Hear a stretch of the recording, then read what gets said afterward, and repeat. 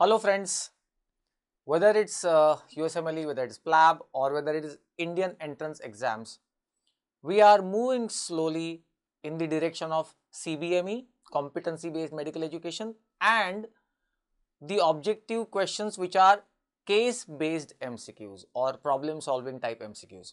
And therefore, we have started this series where every week we will discuss a case or MCQ based on that case and the physiology and pathophysiology behind the abnormalities found in that case. So this week I had put up this MCQ on my social media platforms. It's related to the arrhythmias. A 30-year-old male is admitted in CCU, coronary care unit. He recently suffered episodes of syncope, fainting attacks. His investigations were carried out on his bundle electrogram. It should have been on his bundle electrogram, because his bundle electrogram HBE is the name of the investigation. So on his bundle electrogram, well, they have given PA interval, that's okay, because that's not really on the HBE, but anyways, PA interval is 23 milliseconds, AH interval was 73 milliseconds and HV interval was also 73 milliseconds. And of course, also there was RS R dash pattern observed on the ECG, particularly on the precordial leads. So which of the following is the most probable diagnosis? Is it Wenckebach's block? Is it RBBB, right bundle branch block? Or is it PSVT or supraventricular tachycardia? Or it is VPBs, ventricular premature beats or extrasystoles. Let's try to understand the given data, how we can interpret this given data and try to figure out the answer, and the discussion would mostly revolve around the his bundle electrogram. Alright, first of all, we are looking at the conditions of heart block. And when we say heart block, there would be a blockade of impulse transmission. Now look, there is AV node, bundle of his arises from the AV node, and then its branches, the bundle branches, the left branch and the right branch, okay. And the block, when we say heart block, it would mean block at the AV node or block in the bundle of his or the block in the bundle branches. And therefore, a simple ECG, a plain simple ECG may or may not be able to actually figure out where exactly that is that block. Whether it is above the his bundle, that is in the AV node, or whether it is below the his bundle, that is in the bundle branches. And if it is in the bundle branches, if it is in the left bundle branch, then we call it LBBB, left bundle branch block. If it is in the right bundle branch, we call it RBBB, right bundle branch block. Or it could be in the AV node where we call it AV block or simply heart block. And therefore, to diagnose this, the level of block or exact site of block, we have an investigation which is called as his bundle electrogram. In this investigation, I mean, the name itself tells you what it is about. The HBE, it means electrical activity recorded from the perspective of his bundle, which means you can advance a catheter with electrode at the tip, and that electrode can be placed at the exposed part of the his bundle, and then one electrode in the right atrium, another electrode in the right ventricle. So that's the perspective of recording the electrical activity from the perspective of the his bundle. and that recording is called as HBE. There are two basic purposes to record His bundle electrogram. One, as I said, in the conditions of heart block, whether it is above the His bundle of His is being called His bundle, and above the His bundle means in the AV node, or it is below the His bundle, meaning in the bundle branches. That's one purpose or one thing that can be diagnosed with the His bundle electrogram.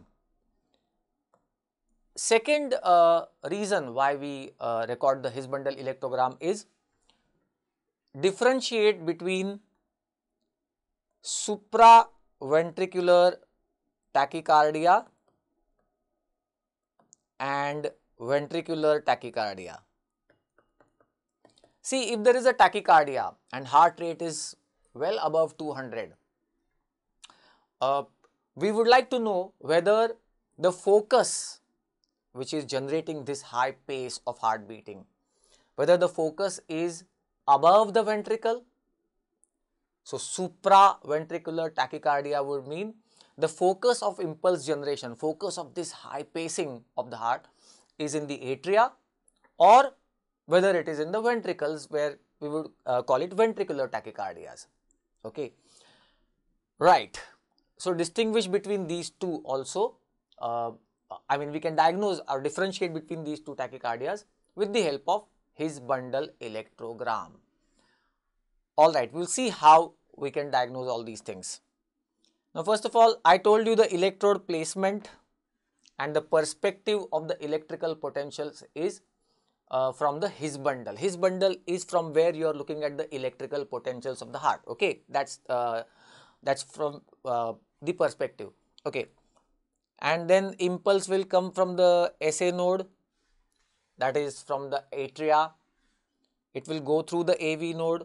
It will enter the His bundle, then left branch, then left to right, and then it will go to the apex, and then Purkinje fibers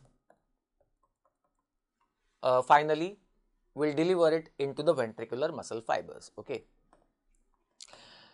Let's look at the record that we obtain on His bundle electrogram. We get three waves on the His bundle electrogram: A wave, H wave and V wave. You can see that the V wave is a downward deflection. Let's also write here A, H and V.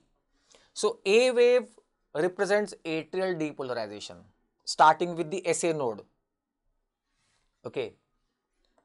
H wave represents His bundle depolarization, means the depolarization has crossed the AV node and reached the His bundle.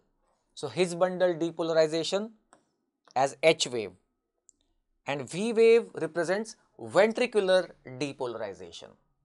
Okay.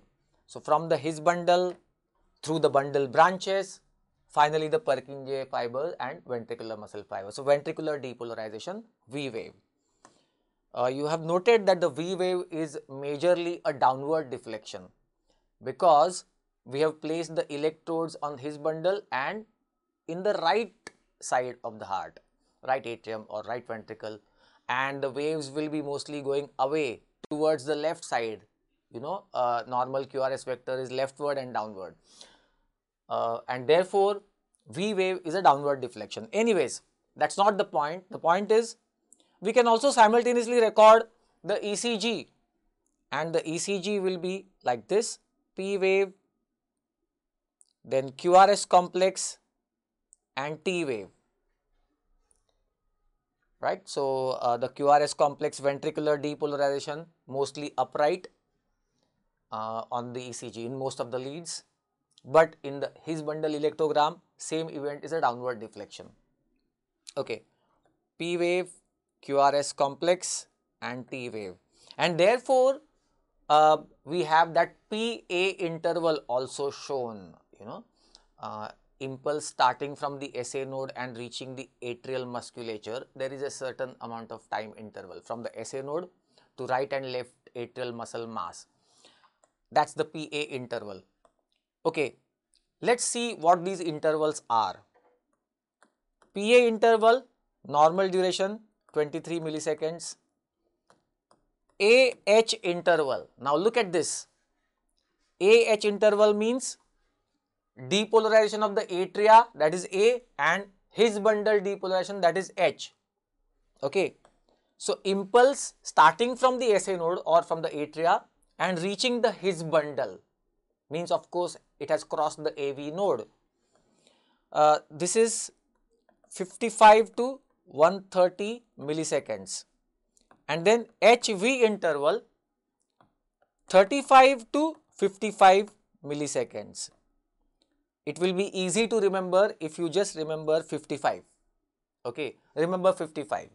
And then AH interval is longer because there is AV node in between. So 55 to 130. And then HV interval, it has Purkinje system from his bundle to the ventricle. There is a Purkinje system, fast conduction. So 35 to 55, less than 55 it is. Remember 55, and one interval is more than 55, one interval is less than 55. Okay, can you remember like this? All right. Now, if the block is above the his bundle, block is above the his bundle, means where? Means in the AV node, isn't it? Above the his bundle means AV node. In that case, the AH interval will prolong, obviously because of the block. And because you know the reason of AH interval is that it has to cross the AV node from atria to AV node and then his bundle, that's why.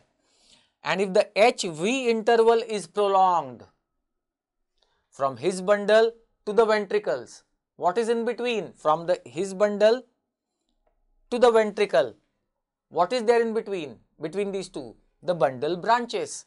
So if the HV interval is prolonged, then the block will be in the bundle branches. Yes.